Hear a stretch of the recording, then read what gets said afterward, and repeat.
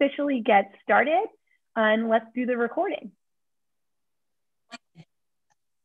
So hi, everybody. Welcome to class today. Today's class is on a really interesting topic. We're going to look at the First Amendment again this week, but we're going to dive deeply into the religion clauses. And I say clauses because there are two. My name is Kerry Sautner. I'm the Chief Learning Officer at the National Constitution Center, and I'm here to help. So as we go through classes, I'm going to be bugging our top scholar, Tom Donnelly, all these times asking questions, but I want you to bug them too. So anytime you want to hear more or dig into that deeper, Tom, or I don't know what that word means, all those questions are great and we love to hear them. So make sure you put them in the chat. Now, Tom Donnelly is one of our top scholars at the National Constitution Center, and he's going to guide us through the religion clauses today. Tom, you want to say hi to everybody and get us started? Absolutely. Hi, everyone. So excited to be here. And just to reiterate what Kerry said, ask questions. We want to be as responsive as possible to what interests you. Where should we start, Kerry? What do you think? Well, I have so many questions, and we put all the questions down, but really it starts with this.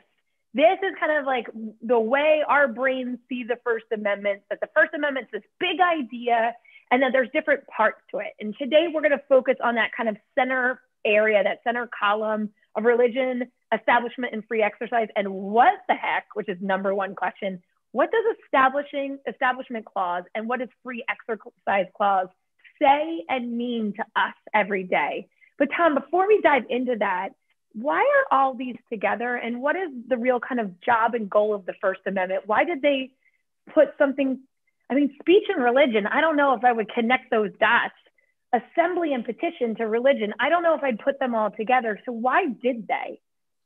Yeah, they're obviously among our core fundamental rights. And I think the way I look at it and what I think unifies it is that they all are central to our freedom of conscience. And in different ways, they're interrelated. So with religion, so with the Establishment Clause and Free Exercise Clause, we really get that freedom of belief, to believe in God, not believe in God, and the government will not prescribe a particular religion for us or force us to think a certain thing. And so it's sort of what happens internally in our brain and in our hearts. And then with the other rights that we see in the First Amendment, they're absolutely essential to being able to communicate those beliefs to other people through speech, through press. So, newspapers, it's pamphlets, etc. Assembling, gathering together with people who think like we do. To try to convince other people that we have it right and that they might benefit from what we know and from what we believe. And similarly with petition, to have that right to, even if we can't vote, even if we're a political minority, or like in early America, if you're a woman and cannot vote, or an African American or cannot vote, you still have this right to petition your government saying, this is what I believe, this is what I think you're doing wrong. And so we get then together with this, the religion clauses, the freedom of belief, and then speech, press, assembly, petition, our freedom to communicate that to other people. And in so many cases, it's most important precisely for those who don't have power, for those that aren't the political majority, for those that are dissenters along religious and political dimensions. Oh, and I love that. So it's the freedom to express what we think, what we believe, what we want to do, and who we want to be with. And that gives us power, even if we're a group that doesn't have the right to vote, like probably most of our students on today. And so they still have all these rights. And so an 8-year-old can petition the government. A 10-year-old can gather in a group. A 17-year-old can have the ability to speech and press, and it doesn't stop. Love that idea. So now we're going to narrow in on the religion clauses. There's two parts. And, here's the First Amendment for you, the establishment of a religion and the free exercise. So when we look at the First Amendment, who's it talking to and what is it really saying about government and religion and connecting those dots or separating those two? Yeah, so the big idea here is that this is how within the Bill of Rights we're protecting religious liberty and freedom of belief. That's what unifies the two clauses, but each of the clauses get to that in a different way. And as we'll talk about it, Kerry, part of it is driven, we'll want to understand the history of why you might have two different clauses. And then we also want to see how are those clauses applied today in different contexts. But, sort of what are those clauses getting at? Well, the Establishment Clause, Congress shall make no law respecting an establishment of religion, really means that the government, and especially at the founding Congress, the national government, doesn't have the power to establish a religion. And so it's maintaining, it's basically saying national government at the founding, you need to get out of the religion business. That's effectively what we're saying there. And then later, once we apply that provision to the states through incorporation in the 14th Amendment, we see that applied more broadly to both the national government and the states. So that's the Establishment Clause. Again, we'll talk about the history and its cases after that, but that's just a little framing. The Free Exercise Clause really goes to that freedom of belief I talked about at the beginning, which is this idea that the government can't punish you for believing in God, believing in a particular God, being part of a particular faith, or having no faith at all or no belief in God. And so this is really the roots. If we're thinking about going back to the colonial America and the founding itself, what is America founded on? In part, it's founded on religious diversity and a belief in religious liberty. And so that's embodied here in this Free Exercise Clause. Of course, colonial Americans had a different conception of religious liberty than we do today, but that belief in a freedom of conscience and religious liberty is something that flowed from the earliest times when Europeans came to America all the way up into the founding. So got it. So establishes the government cannot be, and I love the way you said it, the government's not allowed to be in the business of picking a religion, favoring one over another. So get out of it, government. And two, that you have the right and the freedom to be what is the line? To believe in whatever you choose or not. That's really the way it's set up. And this is put into the Constitution because of the lived experience of the colonists and the founding generation. They came from a government that did tell them what church was better than the other and tried to control what they believed and how they exercised their religion. Do you want to dive into what was going on in the colonies before the Constitution? So why it was so important for them to put it in there? Yeah, absolutely. So, to a certain extent, Europeans coming to America, so many of them were driven by the fact that they were treated poorly because of their religious faith. They were religious dissenters in their own country. And so as a result of this, we have all sorts of people of different faith coming to America and creating initially a colonial America where you have religious diversity. And so you have Puritans in New England, you have people of the Church of England, Anglicans down in the South, you have Quakers and Lutherans in Pennsylvania, you have Presbyterians throughout the middle colonies, you have Jewish congregations from Newport, Rhode Island down to Savannah, Georgia. And so there's a way in which the root of America is religious diversity. But the other part of it, Kerry, and this is where the religion clauses end up coming in, is we also have a long tradition in colonial America of government established churches. We had government established churches here. So people are leaving Europe to practice their faiths, but they're coming here and establishing governments in various colonies that are also having an intermingling of religion and the government. And so, if you're looking at what does a government established church look like? Well, you might have colonial authorities saying, who the clergy could be, giving them licenses, supervising them, having laws on the books requiring you to pay taxes to churches, requiring you to attend church service. And if you're a religious dissenter, you could be told, no, we don't want that here. Look at Roger Williams. What did the Puritans say to Roger Williams, who was, he was a Puritan himself, but didn't think the Puritans were Puritan enough? They said, leave the colony, go into the wilderness, see how you do. He founded Rhode Island, he did okay. But not always the case. Not all the ones that got kicked out did so well. No, absolutely. And Hutchison, there's plenty of examples where that wasn't the case. And you have to remember, we're dealing with an environment where, if you're being banished into the wilderness in New England, it's cold. You need food. It's a really dangerous thing. So anyway, this is to say, we, on the one hand, religious diversity and really rejecting the persecution that many groups were having in Europe, but also an intermingling of church and state in some of these colonies. And so we see sort of combined, both some religious tolerance, but also a combination of church and state. We also see some colonies, I just want to suggest, not all colonies had established churches. So, especially the middle colonies, New Jersey, Delaware, Pennsylvania, there was greater religious tolerance there. But even then, 11 of the 13 states had some sort of religious test for people to hold public office. And so within early America before the Constitution, we had religious tests which said you had to be Christian or even you had to be Protestant to hold office in certain states. And so this is part of the lived experience. When we're putting together the First Amendment, we really have, there are two things that by the time we get to the founding generation, that are that are in people's mind. One is, we're creating this new and powerful national government. We surely do not want that national government to have the power to establish a church nationally. We don't want that. We don't want the national government in that business. We don't want it to be like the Church of England, forcing everyone in the United States, a very large new country, to conform with that. But remember, Kerry, in this context, this isn't a triumph for religious liberty necessarily. This is more about federalism and state power and what states can do versus what the national government can do, rather than broad tolerance. So the amendment itself says Congress shall make no law. So Congress can't establish a national church, but states still can, even after the Bill of Rights. Rhode Island can.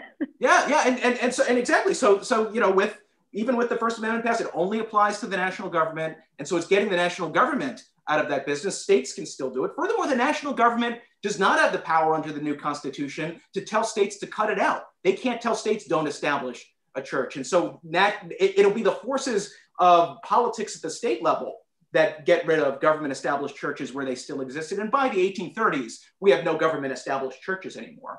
The flip side then, Kerry, is we have this free exercise clause. So we have establishment really going at the founding to that idea of establishing a church, whereas free exercise is then going to that freedom of belief. And so by the time we're putting the First Amendment in place, one of the most prominent provisions you see in state constitutions throughout the United States are provisions dealing with freedom of conscience and religious liberty. And so at this point in time, there is some disagreement as to how broad religious tolerance needs to go. But nevertheless, there is a sense that we want a core protection for the freedom of conscience within the Constitution itself. And so we get the free exercise clause. And again, it ends up embodying this big idea that you have freedom to believe as you wish or not, and the government cannot punish you. At the founding, that means the national government can't punish you. But as we get into the 20th century and we apply these protections to state abuses, it means that the states can't do that either. And so that's a bit about the history and the structure. Where would you like to go from here, Kerry? Yeah, I just want to kind of wrap this up because I think it's kind of fascinating that these are, people coming to America, coming to what they deem the new world, and they're saying the national government can't touch our local area religions, but we can establish. So it's kind of a mix between looking for freedom, but also suppressing other people's freedoms. Because I bring up like Anne Hutchinson, who was in one of the colonies, and she was saying like, oh, no, I don't think the church people should tell you what to do. I think we should, as a community, should have voice and agency, including women. And they kicked her out too. They're like, nope, go to a different colony. You're not for here. This is not how our religion is set up. So it's this kind of mix between the two, but still trying to embed in there, people do have freedom to believe as they wish. So I think that's really kind of important, that it's not just we learned our lesson, we came over here and we did everything completely differently. They kind of didn't. They only did some of it differently. Well, and the last thing I'll note, Kerry, is that certainly by the time, you have to remember the length of time between the Puritans arriving and the Revolution is a really, really long period of time. Yeah. And so we do see, as we get towards the Revolution and towards the Constitution, an increase in a belief in individual rights, in freedom of conscience. I mean, if you're looking at key founders who believe this, like look at James Madison in Virginia. He's there, he's a state legislator in Virginia. He's an ally of Thomas Jefferson, obviously. And the two of them, Virginia itself having a strong Anglican church there, Church of England presence, but they are there speaking out for religious dissenters, the Baptists, for instance, a dissenting Protestant group. And what they're doing is they're fighting against laws in Virginia trying to force the Baptists to pay taxes that'll go to the Anglican Church. And so you see even there a fight for religious liberty there. Or once George Washington is president, you see him with very, very famous letters to different religious groups, including Jewish congregations and the Quakers. Those groups saying, will America stand by freedom of conscience, religious liberty or not? And Washington saying, of course, you're loyal Americans. And we will honor religious tolerance and, honor our differences and the virtues of those differences. And so, there's a way in which by the time you're at the founding, you're not in Puritan New England anymore. But all of this is part of the inheritance we have as we think about the religion clauses today. And also understanding that like these changes in how government and religion works are iterative. They change over time. And it almost begins with like, okay, we're going to start with the national government. cannot set up or favor one religion over the other. So to the next point of where are we going next? Break down for us, Tom, what does it mean to establish? Because I mean, sometimes you can kind of think it's really easy. Like, okay, so the national government can't invent a church and say we're all going to be in that church. That's establishing a religion. But is there like little bits to that can happen that can show establishment, like nuance around that? And I know we like to talk a lot about the separation between church and state, but we know this wall is a little porous. So it's not such a clean cleave in between the two. So kind of what would establishing a religion look like other than the government making a church or favoring one church over the other? Yeah, I mean, that's a great question. It's true. It's like, we have no national church. We don't have state churches. So what's this thing here for now? And, the one thing to note is like, there are, clear examples where a lot of people would agree this would be a core violation of the Establishment Clause. Very simple things like establishing a church would be one. If if government was in the practice of like telling religions what to believe, that would be another one. If the government was, in their laws favoring one religion over another without a good non-religious reason, that would violate the Establishment Clause. And people broadly would say that. But you're right, Kerry, this is an area that, it is one of the most highly debated today, the Establishment Clause. It divides the justices. And so it can often result in some really tough line drawing once you're past the really clear example of a nationally or a state established church.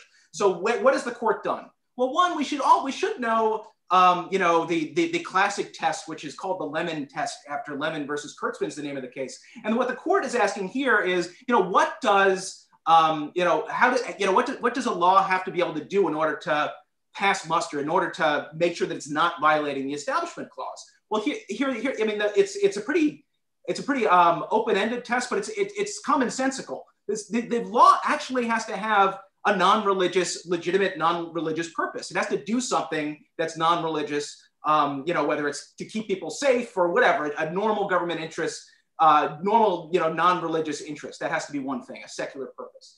The next is a principal or primary effect must be one that neither advances nor inhibits religion. And then finally, there can't be an excessive entanglement of the government and religion. And so here, it really is, the court's at least initially asking, is there a non-religious reason for this? And does the law itself seem to be combining religion with state, with the government in, a problematic way going forward? Now, you could already, as you're thinking about this requires difficult line drawing that will often turn on the specifics of the legal issue and what's actually going on in a case. But if you're thinking about the Establishment Clause, there's really three areas of law we want to tick through where we have ongoing controversy. Should we just sort of tick through them? Yeah, I was going to say, let's look at like cases. Like, okay, so aid to religious education. So real like hard example of that. I'm the government and I give the Jewish school in my neighborhood funding to support buses to take their students to school or to football games or to whatever. Does that mean that as a government agency, I'm favoring that religion? Does that mean when giving aid to a school that is kind of excessive entanglement? It's crossing the line. Yeah, no, that's a classic example of these sorts of cases, government funding cases to religious institutions. What I want to note is there's a debate over this. There's a debate between judges and scholars, and there are two big positions that are frequently taken. One is the argument that what the Constitution requires, what the Establishment Clause requires, is neutrality. So you need to treat non-religious institutions the same way you treat religious institutions. You can't discriminate against one or the other. And so this approach would allow for relatively more taxpayer money to go to religious institutions. The other approach is more of a clear rule. And it's one that really is trying to draw a line to say there are going to be a lot of instances in which we're not going to provide taxpayer funding to religious institutions, even if we do to non-religious. And so there you have relatively less money flowing to religious institutions. And the court itself has gone back and forth as to which approach it's taken over time. And so your case would come out differently maybe under those different approaches. So, initially, if you're looking at like the 1940s, 50s, the court took the first approach saying, rough neutrality, we're going to allow some taxpayer funding to go to religious institutions as long as it's really for a non-religious purpose. Then in the sort of like in the 70s and 80s, there was a push more towards creating a separation which would then allow you to give some money to non-religious institutions, but not to religious institutions. Because the thought here is you want a clear and bright rule, because you don't want the money you're having, even if it's not going directly to religious purposes, to incidentally flow to the religious mission of religious institutions. And then finally, in more recent years, the court has gone back to the neutrality approach, and so allowing relatively more money to flow to religious institutions. So I would say under current law, under a case like Trinity Lutheran from a couple years ago, probably that funding structure would be fine, but you would probably see some dissent by at least a couple of the justices. Got it. And we're going to tick through these really quickly because we got to get to free exercise. But I think one of the ones that students have seen before is school prayer. So where do we fall on school prayer? That's another kind of big area. And I'm going to pick a more modern case, but this is a graduation, and there was a prayer at the graduation, and it's a graduation of a publicly funded school. So kind of just to lay some foundation around it. How have they kind of balanced prayer? Because prayer feels very, at a public school, prayer feels very religious to me, but have they separated that out? Or even at a prayer on a wall of a public school? And what if that's not my religion? What if that's not my belief? So how do they deal with school prayer in public institutions? Yeah, no, that's a great question, Kerry. And the classic cases are from the 1960s, and these were cases where the court said under the Establishment Clause, you can't have school prayer, even if it's voluntary. You can't have Bible reading, and so this was a really, really controversial set of decisions where there was a large public backlash against the Supreme Court, but the Supreme Court stood by this position on the Establishment Clause. And so what you see as you get into the 1990s with Lee versus Wiseman, which you had the picture up of, Kerry, and a case, Santa Fe Independent School District versus Doe, is that even when you're dealing with graduation ceremonies or you're dealing with football games in public schools, we're not going to allow prayer in that setting.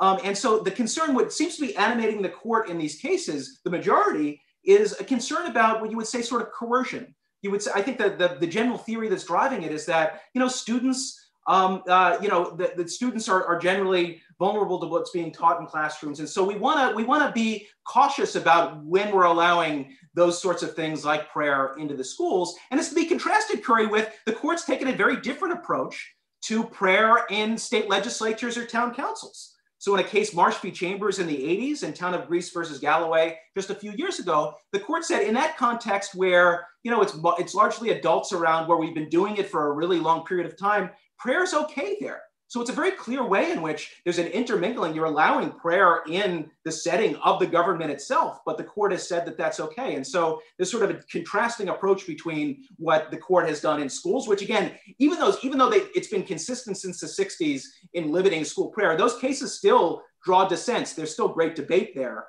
versus what you see in state legislative and town council context. Just a couple questions on that, and I love everybody for these questions. So the Cunningham class asks, what about singing religious songs in music class? And I have to tell you, my kids, their end of the year, their winter, public school winter program, they sang religious songs. And it was like a million religious songs from every different religion, but are they allowed to do that? And then the next question from Iman said, is it mandatory to have those prayers in legislative settings? And then thank you for asking that one. Another good one from the Cunningham class. I knew this one was coming. In God we trust. Okay, so break those down, Tom. And it's the difference between kids are in school, it's a public setting, and the authoritative people, the people in power, have influence over the kids when they run the prayer. But also what becomes tradition in a setting compared to what becomes religious. Okay, so break that all down. Yeah, no, those are great and very difficult questions. And I'll say some of those are closer questions than what we've seen the Supreme Court do before. So it will depend on the facts. And let's just bring in the last set of Establishment Clause cases, because I think this also goes to In God We Trust, but there's also these set of cases where when can there be religious symbols on government property, or when can the governments, have religious things happen? These are when you have 10 Commandment displays, whether in, state grounds or in state courthouses. It's when you see nativity scenes in courthouses or town shopping districts. It's when you see crosses on public lands. And so the most recent case involved a very, very large cross in Maryland on public lands, which was put up to honor the veterans of World War I.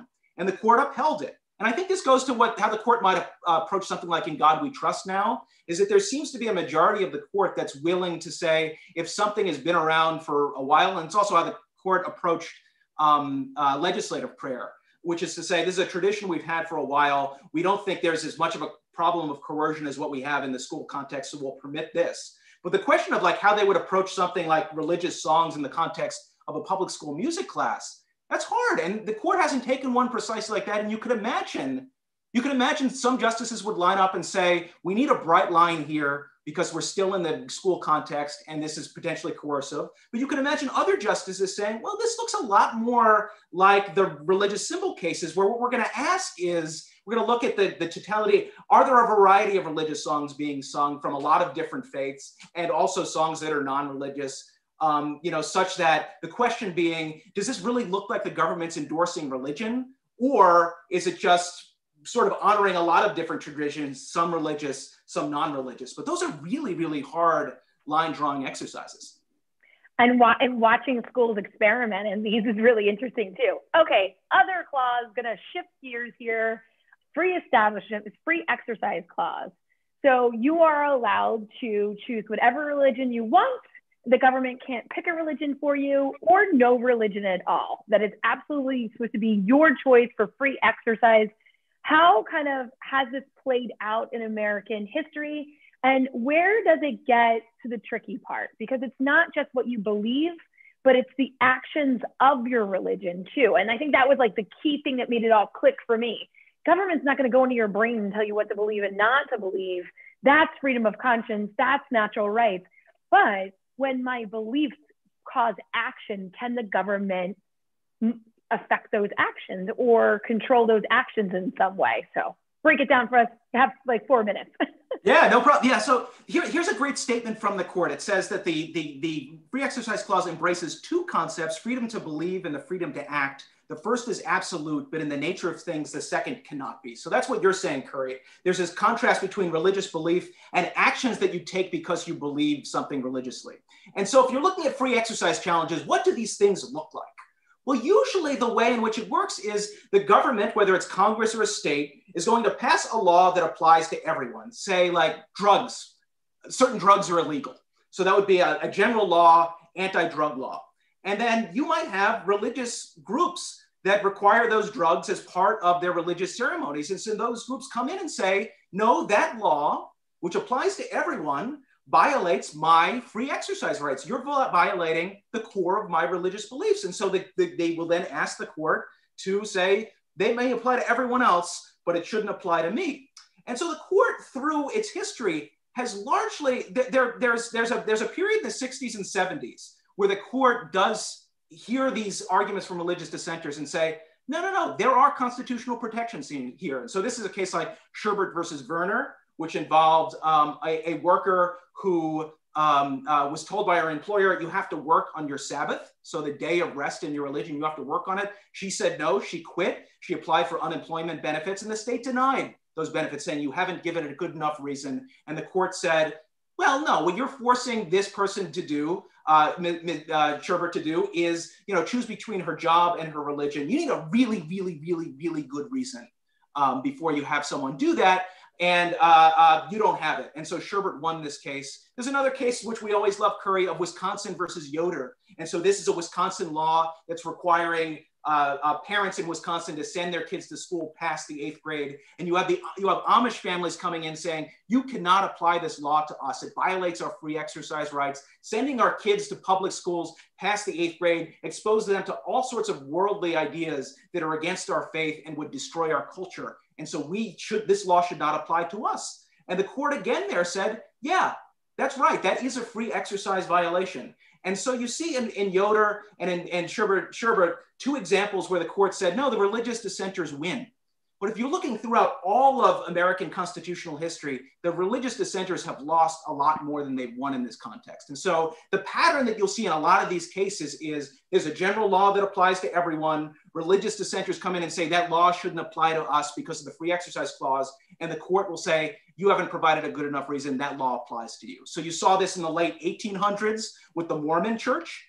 Congress passed a law saying polygamy, the practice of marrying more than one person, that's illegal. The Mormons say that's a key part of our faith, and so therefore you're violating our free exercise rights. And the Supreme Court said no, there is not a violation here. Congress has the power to outlaw polygamy, and whereas you can believe anything you want, you can't. Your freedom of action under your religion is not absolute, and this generally applicable law applies to you as well. And then, the more famous example recently from 1990 is Employment Division versus Smith, which is, employment, there it is. Employment Division versus, Employment Division versus Smith, which looks a lot like the Sherbert case we just talked about. It's Native Americans, they're employed, they use peyote as part of a religious ceremony, and they fail a drug test and they lose their job. They apply to Oregon for unemployment benefits, and Oregon denies them the unemployment benefits, saying, no, you lost your job because you violated the drug laws. You do not get unemployment benefits. The Native Americans come in and say, look, we only used peyote because it was a key part of our religious ceremony. Our free exercise rights are violated. And the court, in an opinion by Justice Antonin Scalia, said, no, Native Americans, you lose. Effectively, what Scalia says is that Reynolds had it right. The Reynolds case involving the Mormons had it right. That if there's a law that applies generally to everyone, like a law outlawing drugs, that goes to the health, safety, and welfare of the residents of, in this case, a state that's at the core of state power, you can't come to the courts and expect us, court, to use the free exercise clause to say you don't have to follow this law. Instead, if you want an exception, what you have to do is what people have done throughout American history, which is go to the political process and try to get the state legislature or your local government to write in an exception for you. But the courts, we court, are not going to step in this situation. And so this was a case that hit the constitutional law world like a thunderbolt. It was highly controversial. Congress responded with a law passed by bipartisan majorities in Congress called the Religious Freedom Restoration Act, which effectively what it did was it's a national law that allows courts to grant exceptions to religious objectors, trying to install the test that existed before Smith. But in the end, what we're seeing is a really, really difficult constitutional question of what do you do when the powers of the state to pass laws to protect health, safety, and welfare, like illegal drug laws, run up against the religious actions, the religious beliefs, and then actions of a religious minority. So that's Smith. Do we want to do the final case or take a beat on this? We have questions. Sure. So the Caleb and the Pfeiffer family both asked the same question around the oath of office. So if the president were of a different religion or atheist, and Jenny kind of helped put in the atheist there as well, would they have to say the full oath of office? I'm pretty sure it ends with like, so help me God. I know that they can choose whatever bounding document they want to swear upon, that it doesn't have to be the Bible. You can pick whatever you want. Washington started the tradition of the Bible, but so help me God, was that always in there? Because I know In God We Trust was 1950s, 40s and 50s, right? So where does that fall on? Do you have to still say the oath the same way if you're atheist? And under God in the Pledge of Allegiance, also the 50s. It was in part, and it was a product of the Cold War. No, so help me God, as I recall, and we can double check this, I think that also comes from Washington and is just a matter of custom. So there is an oath that's in the Constitution that you would have to take, but it's not a specific religious oath. Furthermore, even before the Bill of Rights in Article 6 of the original Constitution, we have a provision in there that says you can't have religious tests for public office. And so even though prior to the Constitution, many states required religious tests for public office, we wrote in the Constitution, even before the Bill of Rights, that you couldn't have that. Yes, and that is Article 5, like you said. Article 6. Sorry, I always do that. I always drop the I there. Article 6, and there is it. So they put that in there, but I think it's really important to see the difference between tradition and what's written in there, but also when traditions become on government government tools like license plates and on dollars. And I think it was Justice O'Connor that said at some point in time, it becomes a gesture tradition and no longer connected to religion. Am I getting that right? That was her court case? Well, I forget. Yeah, I mean, there's that, and I think more generally, and this goes to the World War I cross case we talked about, the American Legion case, is that there does seem to be a tendency among the justices to try to say if something's a longstanding tradition that's been kind of unchecked over time, that they'll generally uphold it. That's not in every case, but that there is like sort of a look towards tradition in some of the Establishment Clause cases in particular. But the one final thing to note on free exercise, Kerry, is the Church of Lukumi case, which is sort of the last thing. So we left off with Smith, so that's the case in 1990, where the court's not providing a lot of free exercise protections under the free exercise clause. But what we see in the Church of Lukumi Babaluai is the court does, just a few years later, read a really strong anti-discrimination principle into the free exercise clause. And so the court really is going to try to police situations where it looks like a government is passing a law that's targeting a religion, that really is targeting often a religious minority. And so what happened in this case is members of the Santeria faith moved to a city in Florida. Part of their religious tradition is they have animal sacrifice as part of their religious ceremonies. And so that city then, in response to the members of the Santeria faith moving to the city, passed a new law banning animal sacrifice. Also, though, writing in exceptions for other animal killings, such as kosher butchering or killing animals in a non-religious context. And the question was, after Smith, do the Santeria, people of the Santeria faith win under the free exercise clause? And they did. They won this case. Because what the court said is, well, Smith is still good law.